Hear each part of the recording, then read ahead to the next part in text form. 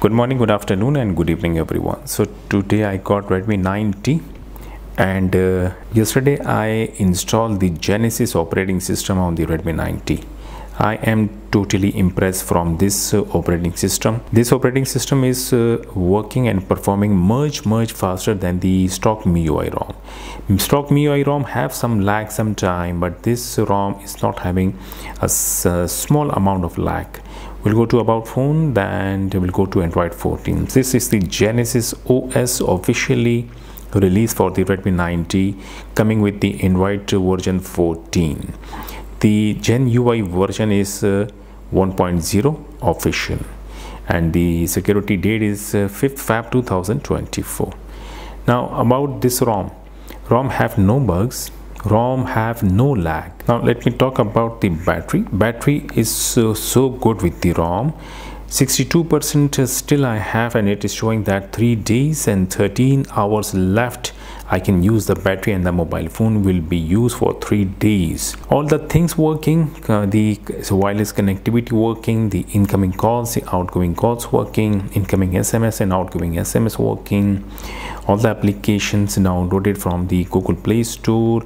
The banking application is also working, but the device is not certified. The Android 14 version mostly customized ROM is not coming by default device certified because of having an Unlock Bootloader.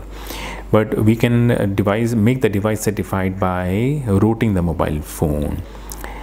I would definitely say that if you want a stable ROM, a faster ROM, like if you do not like MIUI, then you can go for the AOSP ROM. We got Pixel ROM, we got Lineage ROM, we got Pixel Experience.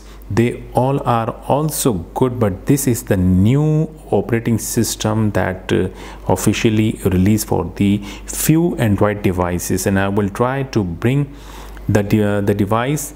If the GenesisOS is released for the mobile phone, I will try to bring that video also. Now one more thing that I don't know if am I looking this feature for the first time, or is this GenesisOS is bringing this feature for the first time. Like for example, if I want to change the wallpaper, like if I tap this one, if I want to select this one, the animation will get start.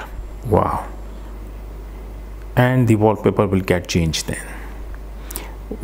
Again selecting another wallpaper, again the animation will, like it is loading, and during loading the animation will come on the screen.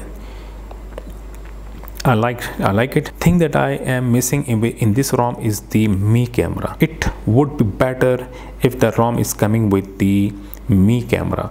Although the camera that coming with the ROM is also working, not bad. We can record videos, we can click the pictures.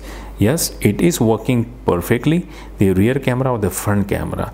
But like having a Xiaomi mobile and after using the Mi camera, will definitely say that Mi camera is yes best. But if those who don't like MIUI, then they can go for the AOSP ROM. Still we can use the camera for what we want to use. So watch the further video how to flash this ROM.